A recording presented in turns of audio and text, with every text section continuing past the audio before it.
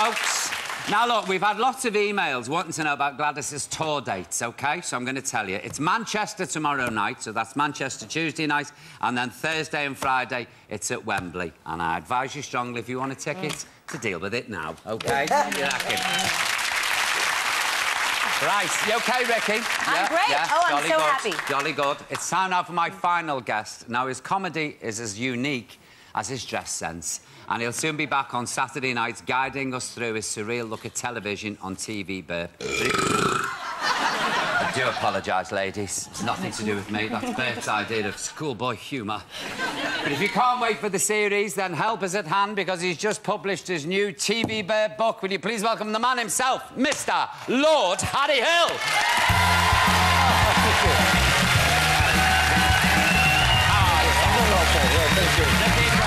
Ricki Lake. How are you? Yeah. Hello. Gladys Knight. What a bill, and it's only Monday. I know. Ricki Lake and Gladys Knight. I know, too much. Fantastic. I couldn't sleep last night. Yeah. And that was just worrying about you. I know. Harry, I've got a complaint. Whose idea was it to put me in this book? Dance. Look at me. Look, look. It's a very accurate... It's horrific. Well, it looked like somebody put a red-hot poker somewhere. Look at me. Not only that, I'm jiving with Dale Winton. You are jiving with Dale. Well, we got the information from an industry insider. Oh, really? While we're on the subject of Dale, can you believe they brought back Hole in the Wall without Dale? I know, it's ridiculous. Yeah. Shameful. I don't know what that is, but it sounds horrible. Let me Harry will elucidate, Ricki. Go on, Harry. What it is, you get celebrities dressed in silver suits standing by a swimming pool, and then a piece of polystyrene comes towards them with a hole cut out, and they have to take up the... And he shouts, "Bring on the wall!" And if they don't get into the shape... You're following me, Gladys? If they don't get in... they get knocked into the swimming pool. Nice. Right, now, that's not entertainment. I don't know what is. And you have to, I agree with it, you have to wear the most horrific lycra suits in silver. Are you inviting me on? No, you stay clear. It's not my show, but Dale used to present it. And the new bloke, you know, everyone knows it's Bring on the Wall, but Anton goes, "Bring on the wall." Doesn't even do the right move. He doesn't do the thing. Are you going to write in, Harry, about this? I'm not going to watch it. I'm not going to watch it. You're not going to watch it? You're going to boycott this? You're going to do an item on it on the show? I urge you to do the same. Oh, OK. That's it, we'll be watching it then. This book is as unique as your show. I mean, look, we've got the Sir Trevor McDonald stand-up comedy page. But as you know, he made his name as a stand-up first, of course. Did he? Oh, yeah, he's very talented. So much information, Harry.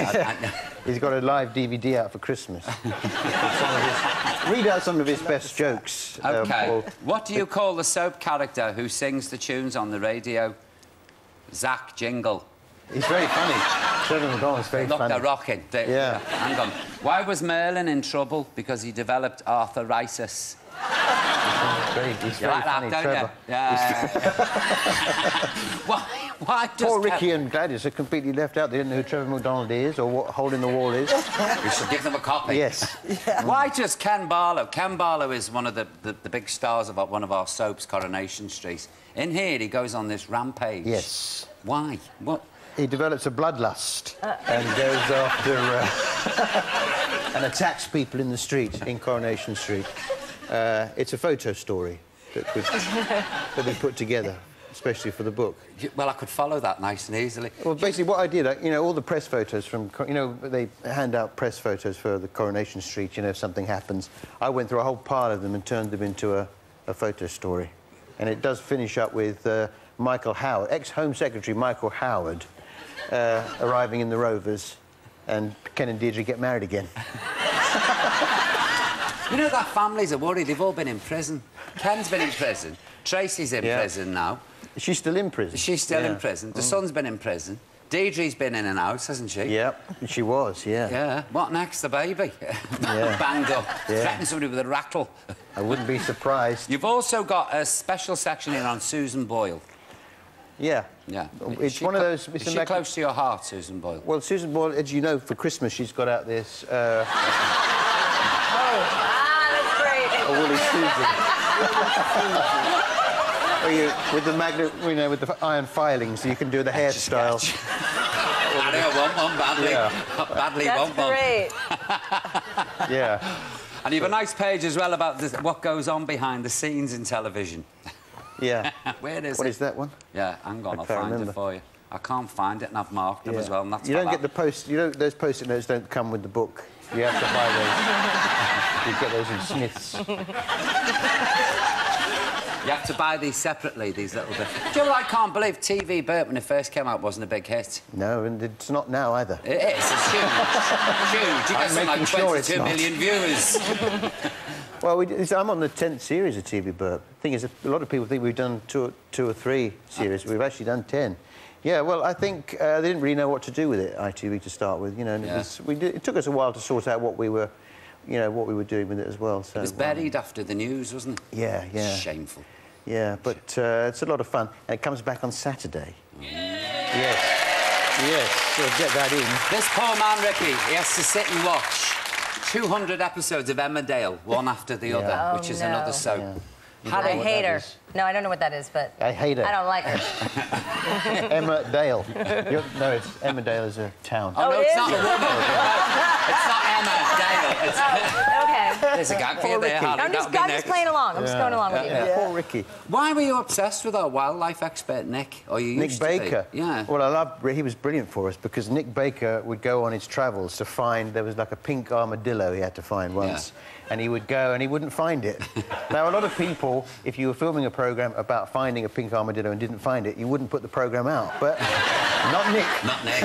He persevered. Yeah. I've got me money, you're getting the programme. Yeah. There you go. He was like the world's most clumsy naturalist. He'd you know, David Attenborough would creep up on something and he'd whisper quietly, and Nick would just jump at it and grab it by the throat and hold it while it was... Because he so rarely ever found it. A poor Heather from EastEnders, I mean... It's a lovely picture of Heather. We were lucky to get her to play ball. No! No! Why have you got it in for poor Heather? She's a lovely girl. That is Heather, isn't it? It is. Yeah. That is her. Harry Hill evil. Poor old Heather, though. You know, she's pregnant, and you know they give her such rotten storylines. You know, that poor woman. She's pregnant. She's a big girl. She's pregnant, and she's got asthma as well on top of it. They can't just, you know. And diabetes? Probably diabetes. Yeah. They probably got that planned for Christmas. Right. Have you ever upset anyone? You know, has anyone ever come up to you and said, Harry Hill, I objected to what you did to me? Not really, no. Well, I don't really. I try to avoid people that... You don't go out, do you, Harry? I'm a bit frightened of going to that, you know, like the TV awards and things. I sort of try and get in quickly and... And out. Yeah, with a beard and a trench coat. But... Tommy Walsh, I believe, didn't really like the show when it first started. Oh, really? Yeah. Which is a shame, because I'm a big fan of Tommy's. And... I can see that. I would like, if there was some way of making out with Tommy, I would like to do that. We'll let him... Oh, there's the music. Oh, I was going to ask you about your birthday. It was his birthday last week. Give him a round. Come on. Harry Hill! Yeah. 25, not bad, eh? Harry, thanks for coming on. Not at all. The book's cracking. Well, that's it for tonight, folks. A big thank you to my guests. Raise the roof for Gladys Knight. Come on. For Ricki Lake. Hey. Ricki. Astronaut Jack. Let's hear it for Jack. Come on. And, of course, Mr. Harry Hill. Tomorrow we've got Holby his City star Amanda Mealing, Funny Man Peter Kay and Donis in Bangladesh. So see you all live at 5 on 4. Take it easy.